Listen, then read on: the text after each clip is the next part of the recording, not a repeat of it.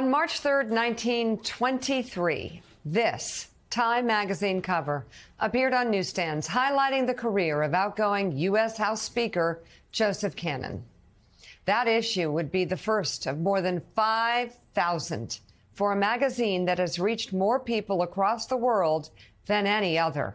Today, Time is celebrating its 100th birthday with a special edition looking back at the magazine's incredible legacy. And joining us now, Time's editor-in-chief, Edward Felsenthal. Edward, it's great to have you back on the show. Great to be here. So tell us how is Time looking back at its 100 years and celebrating? Well, we're just thrilled, everybody in the Time family, to hit this milestone. And we're both looking back and looking forward. On the one hand is something that's never changed, which is we still, 100 years later, are telling history through the people who shape it, like that cover you showed of Joe Cannon with the border around it.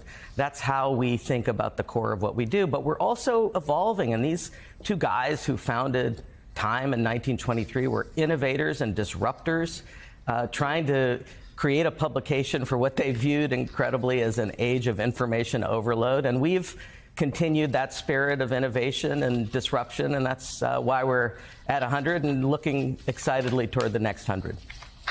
Yes, and I guess I know what the next question is, but I'm also just thinking of all the incredible moments in history that Time's cover has captured in one photo that will mark a moment that changes us forever, whether it be 9/11 or the Challenger explosion or a person who changed our times. And I wonder, with that, how has Time changed? What is Time today? Well, I think I have two answers to that. One way we've changed is the nature of the stories we tell.